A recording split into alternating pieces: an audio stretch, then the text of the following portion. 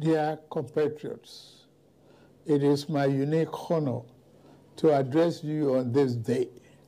This is the third anniversary of our nation's independence, both as the president of our dear country and simply as a fellow Nigerian. On this solemn yet hopeful day, let us commend our founding fathers and mothers. Without them, there would have been no modern Nigeria. From the fading embers of colonialism, their activism, dedication, and leadership gave life to the belief in Nigeria as a sovereign and independent nation. Let us, at this very moment, affirm that as Nigerians, we are all endowed with the sacred right and individual gifts that God has bestowed on us as a nation and as human beings. No one is greater or lesser than the other. The triumph that Nigeria has achieved shall define us.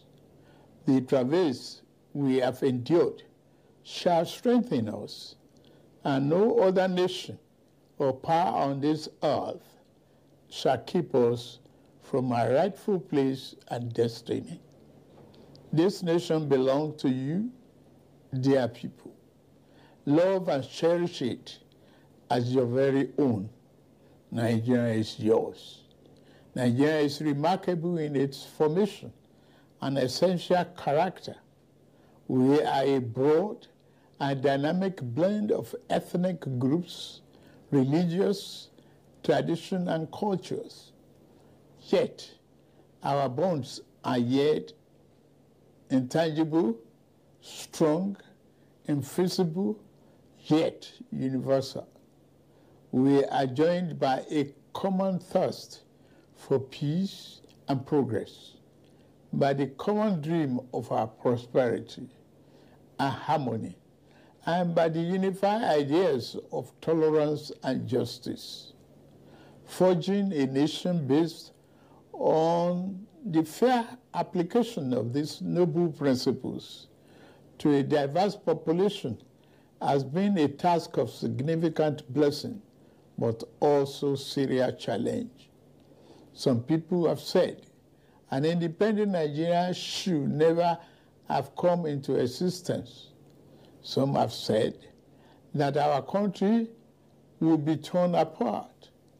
They are forever mistaken. Here, our nation stands, and here we shall remain. This year, we passed a significant milestone in our journey to a better Nigeria by democratically electing a seventh consecutive civilian government. Nigeria has proven that commitment to democracy and the rule of law remains our guiding light. At my inauguration, I made important promises about how I would govern this nation. Among those promises were pledges to reshape and modernize our economy and to secure the lives, liberty, and property of the people. I said that bold reforms were necessary to place our nation on the path of prosperity and growth. On that occasion, I announced the end of the fuel subsidy. I am attuned to the hardship that have come. I have a heart that feels and eyes that see. I wish to explain to you why we must endure this trying moment. Those who sought to perpetuate the fuel subsidy and broken foreign exchange policies are people who will build their family mansion in the middle of a swamp. I am different. I'm not a man to erect our national home on a foundation of mud. To endure, our home must be constructed on safe and pleasant ground. Reform may be painful, but it is what greatness and the future require. We now carry the cost of reaching a future Nigeria where the abundance and fruit of the nation are fairly shared among all, not hoarded by a select and greedy few. A Nigeria where hunger, poverty, and hardship are pushed into the shadows and ever-fading past. There is no joy in seeing the people of this nation shoulder burdens that should have been shared years ago. I wish today's difficulties did not exist, but we must endure if we have to reach the good side of our future. My government is doing all that it can do to ease the load. I will now outline the path we are taking to relieve the stress on our families and households. We have embarked on a several sector reform to stabilize the economy, direct physical and monetary policy to fight inflation, encourage production, ensure the security of lives and property, and lend more support to the poor and the vulnerable. Based upon our talks with labor, business, and other stakeholders, we are introducing a provisional wage award increment to enhance the federal minimum wage without causing undue inflation. For the next 6 months, the average low-grade worker shall receive an additional 25,000 naira per month. To ensure better grassroots development, we set up an infrastructure support fund for states to invest in critical areas. States have already received funds to provide relief packages against the impact of rising food and other prices. Making the economy more robust by lowering transport costs shall be key. In this regard, we have opened a new chapter in public transportation through the development of cheaper, safer, compressed natural gas, CNG, buses across the nation. These buses will operate at a fraction of current fuel prices, positively affecting transport fare. The new CNG conversion kits will start coming in very soon, as all hands are on deck to fast-track the usual lengthy procurement process. We are also setting up training facilities and workshops across the nation to train and provide new opportunities for the transport operators and entrepreneurs. This is a groundbreaking moment where, as a nation, we embrace more efficient means to power our economy. In making this change, we also make history. I pledged a thorough house cleaning of the den of malvisions the CBN has become. That house cleaning is well underway. A new leadership for the central bank has been constituted. Also, the special investigator will soon present its findings on the past lapses and how to prevent similar recurrences. Henceforth, monetary policy shall be for the benefit of all and not the exclusive province of the powerful and wealthy.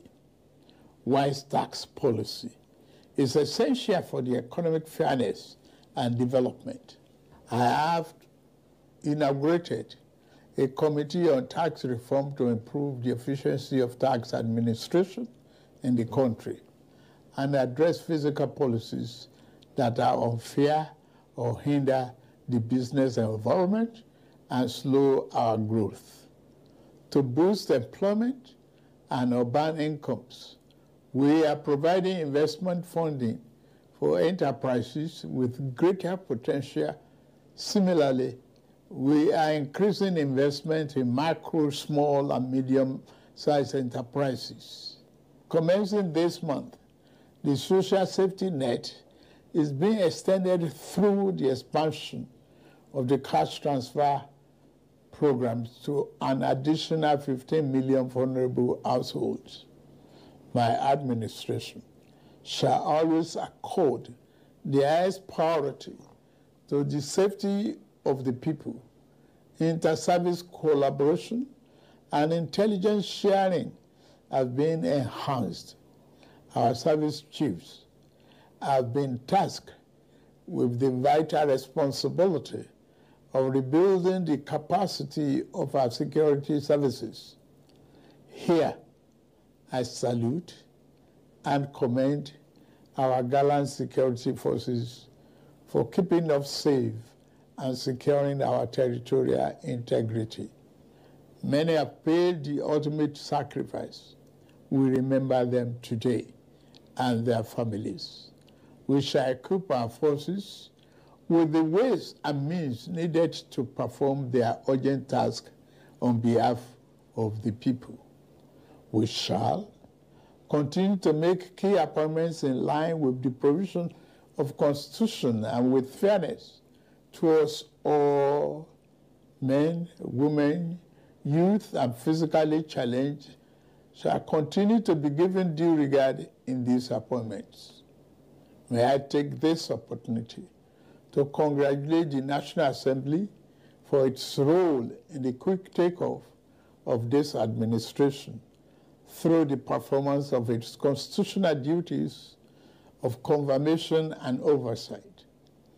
I similarly congratulate the judiciary as a pillar of democracy and fairness.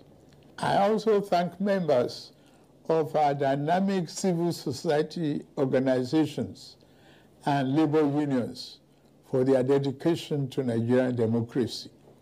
We may not always agree, but I value your advice and recommendations. You are my brothers and sisters, and you have my due respect. Fellow compatriots, the journey ahead will not be navigated by the fear or hatred. We can only achieve our better Nigeria through courage, compassion, commitment as one indivisible unit. I promise that I shall remain committed and serve faithfully. I also invite all to join this enterprise to make our beloved nation into its better self. We can do it. We must do it. We shall do it. I wish you all a happy 63rd Independence Anniversary. Thank you very much for listening. May God bless the Federal Republic of Nigeria and bless all of you.